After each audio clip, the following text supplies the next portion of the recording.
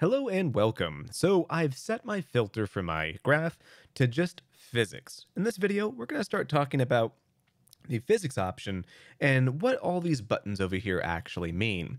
And it's going to seem counterintuitive, but the first thing we should explain is this one that's the second to the last, and that's the solver.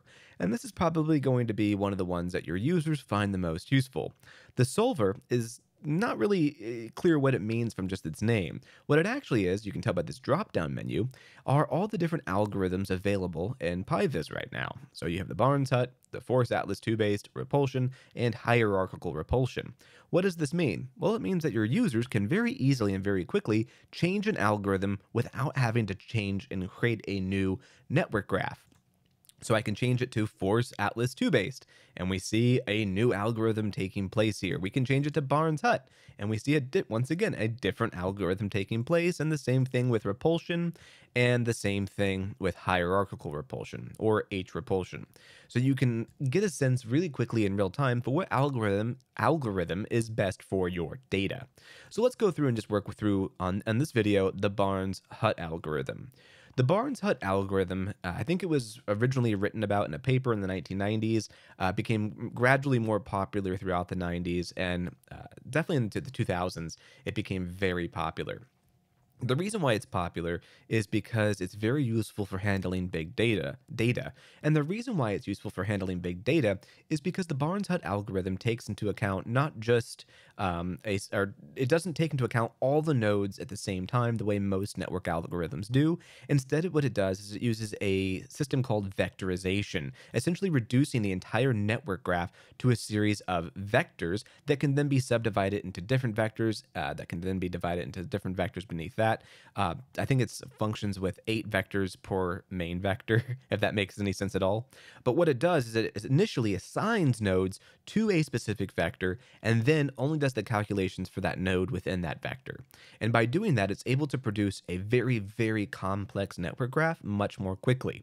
That's really the times that you want to use the Barnes Hut algorithm, is when you are working with lots and lots of data. I'm going to have a whole other video where I explain the Barnes Hut algorithm in a lot more detail. For now, that's all you need to understand. So, with the Barnes Hut algorithm, we have a few different options here. We can see the ones that are specifically tailored to the Barnes Hut algorithm because they're listed with this little gray background. You have 2 ways to adjust these variables. You can adjust it by using this drag here, or you can adjust it numerically by just typing in, or you can't type in here, but there we go. Nope, you can't type in there. You used to be able to. Or you can just kind of change this here in the actual Python script to make it equate to this very specific integer. And if you look at the PyVis documentation, you'll find that these numbers correlate specifically to, pull it up over here, they correlate specifically to the Barnes Hut algorithm parameters or arguments that you can pass: gravity, central gravity, spring length, spring strength, dampening, and overlap. And I'll provide those in the comment or the description down below. And we see over here the gravitational constant. This is our gravity. We see central gravity. This is our central underscore gravity, spring length, spring underscore length, etc. on down the list. So what do each of these things do? Well, if you just look at your PyVis documentation, you'll see that the gravitational constant, or gravity, which is an integer, controls the gravity of the actual node, the specific value of that node. So the greater the negative value, which as we get down here, the greater repulsion that you'll see in your network graph. The lower the negative number, so getting closer to 0, the less the repulsion is, which is why we're seeing this graph kind of constrict and get closer together. This allows you to very easily kind of move nodes away from each other. It'll make your network graph, if you're working with a lot of big data and a lot of very clustered clusters, to separate them out to make it a little bit more legible for you or your users. So the next thing on our list is central gravity. Central gravity, if you can't tell from here, is a float, which means it's a decimal point. Floats are different from integers. I have a whole series on PyVis for digital humanities in which I explain this. For right now, just understand that a float is a number with a decimal point.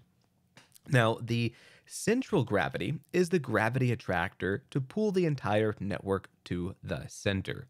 So what does that mean? Well, it means as we increase this, we're going to pull all of these nodes closer to the center of the map, meaning it's going to pull the vectors in kind of closer.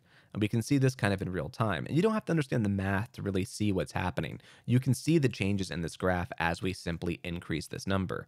And it's pulling everything very clearly to the center of our network map, making the network graph a little closer together, which is going to be useful if you're trying to grab a screenshot or if you're trying to look at all the data in a very small confined space and you're not caring too much about the actual labels and the legibility and instead looking to identify larger patterns across a large sum of data. So that's what your central gravity is going to do, and that's why it's going to be useful. The next thing that we have here is the spring length. Now, like matplotlib and everything else, spring length is going to, according to the PyVis documentation, it's going to rest length of the edges. I'm not sure what they're trying to say there, but essentially what it's going to do is it's going to increase the spring length. So it's going to increase the length of your edges in your network graph. And this is going to be, as you can tell over here, an integer. The next thing that we have is our spring constant. And in your PyVis documentation, this is going to be your spring underscore strength.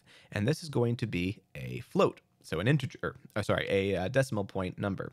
And this is going to be the strength, the edges, and this is verbatim from the PyVis documentation, the strong the edges springs are. Once again, I'm not entirely sure what that's trying to say, but if you sit here and you play around with it, you'll see that it is increasing the strength of the nodes there, the spring constant. So, or the spring strength, I apologize. So that's what that does, and you can sit there and play around with it. So dampening is our next thing. And again, you can tell that this is a float. In the PyVis documentation, we are told that dampening is a value ranging from 0 to 1 of how much of the velocity from the previous physics simulation interaction carries over to the next iteration. So essentially, when you're running physics, you're getting essentially an animation that's occurring. And, changing the wrong thing. What this is going to do is it's going to affect how that animation kind of proceeds. Play around with it. When you turn off physics, you see nothing's happening. When you turn it on, you see that. So just play around with it, get a sense for what works best for your data. If you want the actual interaction to be animated, then you're going to want to affect this dampening so it animates differently. And again, as you can see, as we decrease this, get closer to 0, you're seeing this animation occur a little bit more frequently. As you're getting closer to 1, you're seeing it slow down a lot. And that's what's happening here. It's affecting the animation of your graph. So that's what that's doing. The next thing that we have for the Barnes-Hut algorithm is overlap. According to the PyVis documentation, overlap is when a number larger than 0, the size of the node, is taken into account. The distance will be calculated from the radius of the encompassing circle of the node for both the gravity model. The value 1 is maximum overlap avoidance. So if you can decipher that, I'd be happy to hear it. Go ahead. Actually, I'm going to just reset this graph so we can kind of get a sense for what's happening when I do this. So resetting it, and you see it's force-based atlas. We're going to change that to Barnes-Hut once again, and let's do this avoidance overlap. So what you're seeing, this is a translation of what you just read there. Let's decrease or increase our dampening, slow it down a little bit, and do this. Spread it out some, and spring constant. Wrong thing. There we go. So what you're seeing here is the overlap taking into account the position of other nodes and trying to affect change to keep it from actually overlapping with other nodes. That's what I can discern from all this. So once you move past this, these are the custom Barnes-Hut parameters that you can pass. Once you get past that, you have all these ones that come standard with everything else. So what we have here is max velocity, and you can see that it's not really doing too much. I've never really been able to figure out how this affects our network graph, the max velocity and min velocity, and same with time step. I'm going to figure out what these do and post this in another video. But for right now, you can see with just the Barnes-Hut algorithm how useful it can be to actually play with these very specific parameters in real time. And the one thing I haven't discussed yet is this checkbox up here, physics enabled. If it's checked, it's true. If it's unchecked, it's false. It's a Boolean.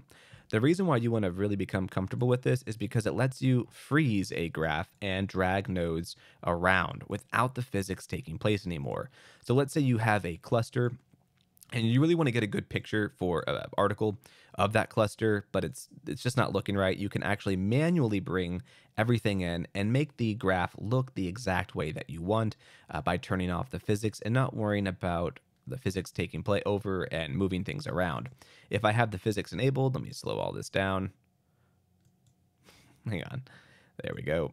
Okay. If I have the physics enabled and I'm trying to get a good screenshot, if I move that, it's going to immediately pop back. Having physics disabled allows for you to actually get things right where you want them. So that's all for this video. In the next video, I'm going to go through and talk about the different specific parameters to some of these other ones. But as you can tell, they're all going to be very similar. With repulsion, we have a couple different unique ones like no distance. A lot of these are going to be self-explanatory, but I'll go through and explain them real fast in the next video. Now that you've got a sense of how the Barnes-Hut algorithm works, you should have a good sense for how the other ones will work as well. That's all for this video, though. Thank you for listening.